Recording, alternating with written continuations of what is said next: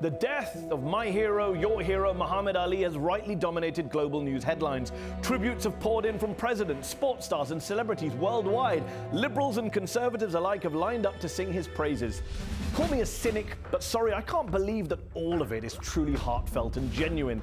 Think about it. If a top black athlete today converted to Islam and then declared that he wouldn't, quote, help murder and burn another poor nation simply to continue the domination of white slave masters because his real enemy was at home, he would be denounced as a traitor, as anti-American. If that top black athlete today called for reparations, saying the US government should admit its guilt over slavery and take $25 billion from its defense budget to build houses for black Americans, he'd be dismissed as a divisive crackpot. If that top black athlete today declared his, quote, support for the Palestinian struggle to liberate their homeland and oust the Zionist invaders, he'd annoy a lot of top politicians and might even be labeled an anti-Semite. But those are the exact things that Ali did say. And remember, back when he was saying this stuff, he was reviled too. He was attacked and demonized. Millions hated Ali. Top sports writers called him a punk and the white man's burden. The NSA tapped his phone.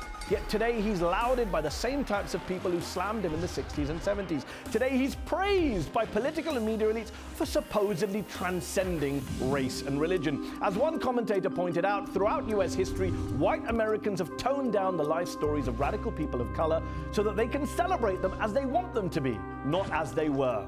But the inconvenient truth for establishment types now jumping on the Ali bandwagon is that he was a radical, a revolutionary, a proud black Muslim American who railed against both domestic racism and foreign wars. And look, I'm not saying it's not a good thing that so many powerful people have either changed their views on Ali and what he stood for or pretended not to notice what he stood for. Nor am I saying they're all hypocrites. No, all I want is a little more consistency and a little less whitewashing of history. Let me finish with a line from the poet Maya Angelou, who once said, people will forget what you did, but people will never forget how you made them feel. Muhammad Ali made millions of us feel proud of our identity, our ethnicity, our political views, our religious beliefs, and we will never forget him. Rest in peace, my brother. Rest in peace. I am the greatest.